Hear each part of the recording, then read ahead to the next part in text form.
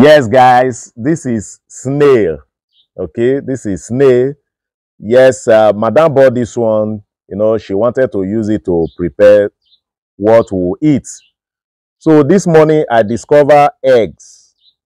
So they started laying. I said there's no need to use them anymore. Let's just keep them and then see how we can, train them so that in few months time they will increase in quantity.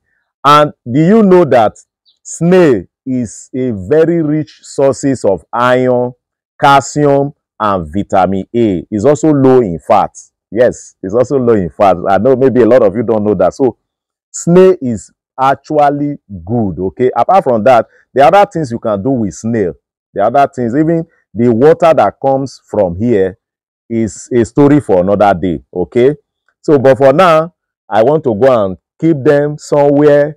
I'll be feeding them so that in less than few months now I'll begin to harvest them. By that time they will increase in quantity. So let's go, guys.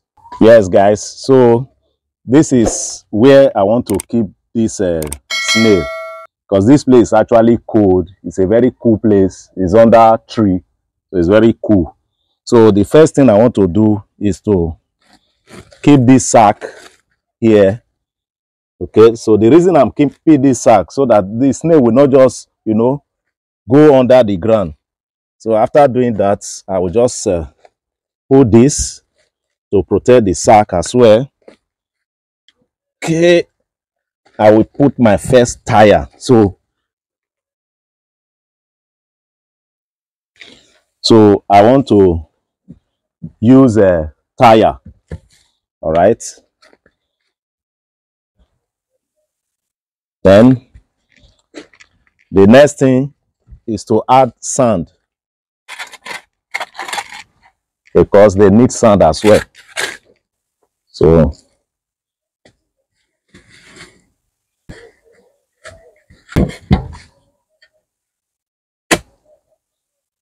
okay, so after putting my sand now, I want to put the snail inside.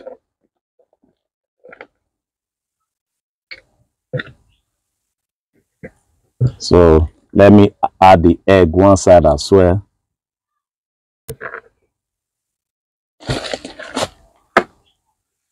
And after that, I want to put some vegetable.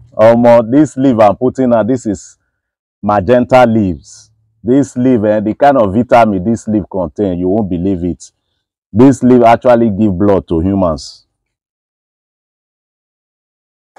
Guys, all this snail, they will enjoy in this place because there are so many things here, so many leaves, so many natural things here. This place is just like a botanical garden.